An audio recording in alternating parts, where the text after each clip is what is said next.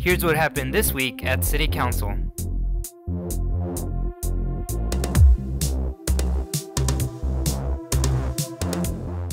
Pfizer and Moderna have both stated that their vaccine development is more than 90% effective in clinical trials, and we may see FDA approval as early as December with distribution of the vaccine immediately following that. So as a city, we purchased 4 facilities across the city that we'll utilize to deliver vaccinations. Our mortality rate continues to increase.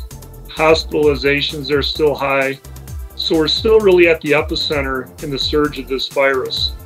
To respond to that, we have rapidly increased our testing capabilities.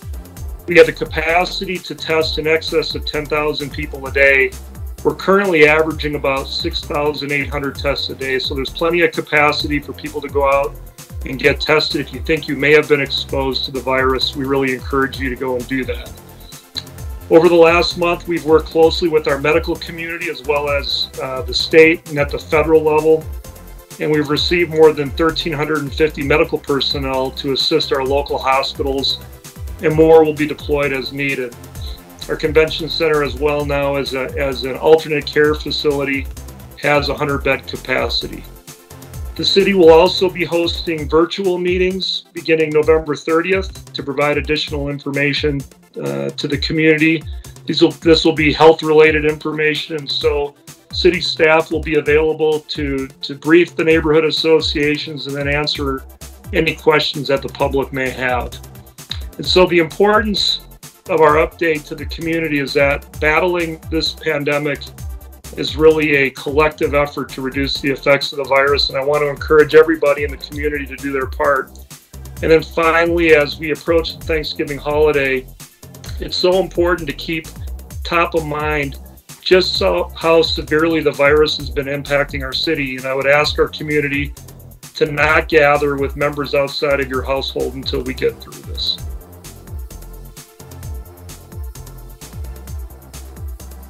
Today we discussed item 4, and it was to reenact on the emergency ordinance and extend it further.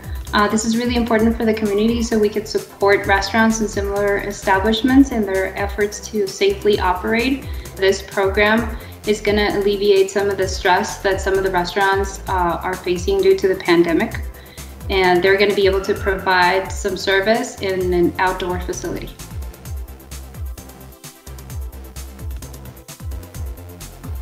We discussed on Monday item 5.1, which was the subrecipient agreement with Lift Fund. So to date, we have extended over $17 million in small business relief funds to help our small business recover from COVID-19. We discussed the allocation of $2 million from the Impact Fund to further support the Small Business Relief Fund program. So this will allow businesses that have 5 to 30 employees and have gross revenues under $30 million to apply for, and if eligible, receive grants of up to $50,000 per business.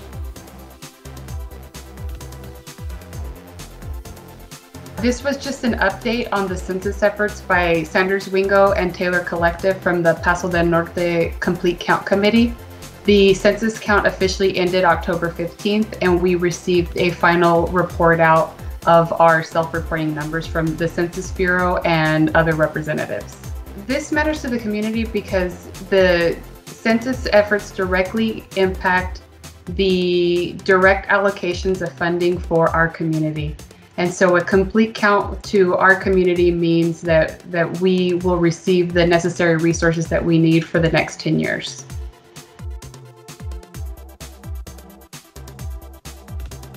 We focused on sound financial management and how we've been maintaining a solid financial position through proactive budget adjustments in FY 2020 and the use of new tools and resources such as the Budget Stabilization Fund in order to ensure we have funding available for the future needs as well as possible emergency needs as we continue in COVID-19. And as part of FY 21, we worked diligently to protect the taxpayers by not increasing the tax rate, as well as minimize the impact to services. We also continue to recognize our employees and our very important workforce, which represents 77% of the general fund expenditures.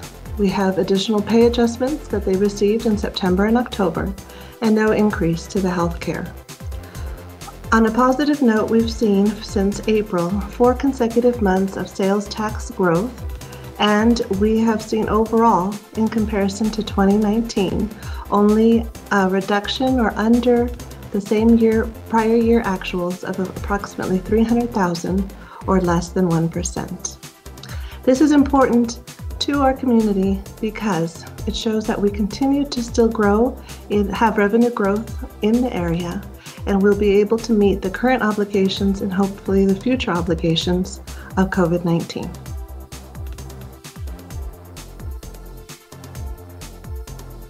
So this item expands the downtown management district boundaries an additional 6.6 acres, and it includes an additional 38 properties over to the Ballpark West area.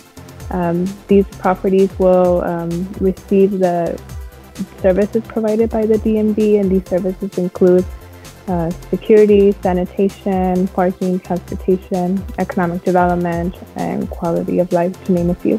So this is important because it means that downtown El Paso is expanding, and the DMV will be providing economic development opportunities, quality of life.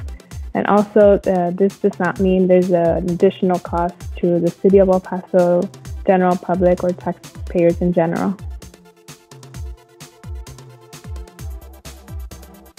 Item 17.1 was both an update and an action item. The update was providing a progress report on how the long-range projects have been ranked through the MPO. The action item was to provide cost savings to the new projects within our portfolio. This is a benefit to our community as we leverage funds, and 80% of our funding is paid by both state and federal dollars.